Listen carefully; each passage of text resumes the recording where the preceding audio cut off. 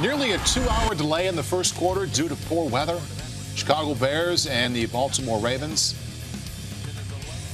So the players head to the locker rooms, a plan in place to evacuate fans from Soldier Field if necessary. Finally, they came back out. The Windy City. Josh McCown and Joe Flacco. Ray Rice, touchdown.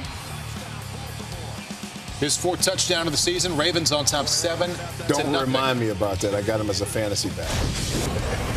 Here comes the Windy City weather. Ravens added a field goal to make it 10-0, but fans were instructed to take shelter.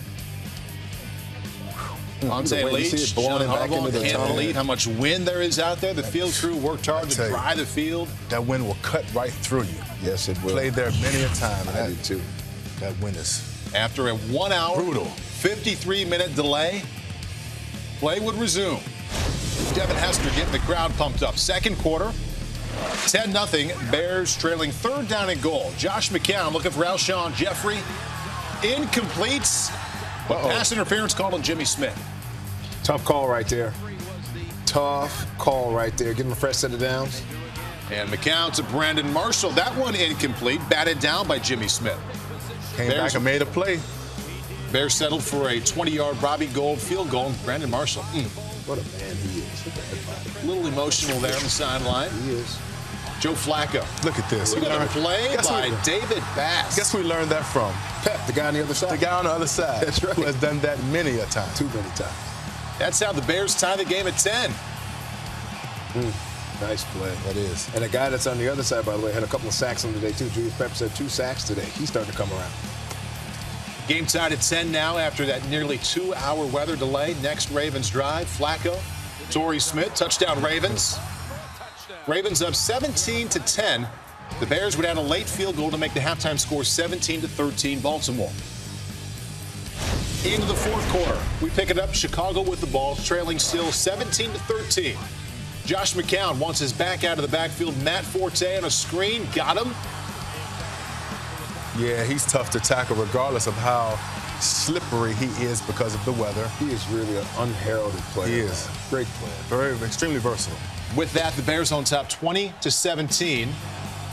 2 possessions later, 4:41 left, still 20-17. Flacco, Torrey Smith tackled short of a first down there on 3rd down and 10, but Zach Bowman called for a horse collar tackle. That's right.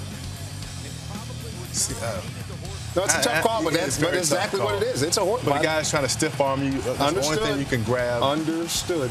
This is 4th down and 4, and that's Flacco. Look at the catch by Dallas Clark. 14 yards down to the Bears' 30. 4th down conversion there, needing 4. They get the 14 to keep that drive alive. 6 plays later, 11 seconds left. Low snap, Flacco gets it. Where's Torrey Smith? Back of the end zone, missed him. Ravens settle for a 21-yard Justin Tucker field goal. Game tied at 20. Not overtime. We're not going overtime. It's a long game. Oh, my The fans got their money's worth. They sure did. A 6-hour game. Doubleheader almost. 3rd down and 5 at the Bears' 46. Flacco looking for Tandon Doss. Can't come down with it, so the Ravens forced to punt. Nice defense by Jennings. Joe looking for a flag there? Yeah. Or just a catch? Flag. 3rd down and 9. Josh McCown looking for Alshon Jeffrey. Got him. This kid, he is real. I mean, they have 2 legitimate wide receivers now. And throwing Martellus Bennett. Yes. The tight end position. He plays like a receiver at times. Now it's 1st and 10. Plenty of time for McCown. There's Martellus Bennett for 43. Right on cue. That's down to the Baltimore 22. 3 plays later. 3rd down and 7. No need to wait any longer. This is Robbie Gould from 38 yards out. Hour and 53 weather delay and an overtime period later. That's how the Chicago Bears move to 6-4. They are tied with the Lions atop the NFC North. The Packers lose at the New York Giants, so it is Chicago and Detroit tied for the lead in the NFC North.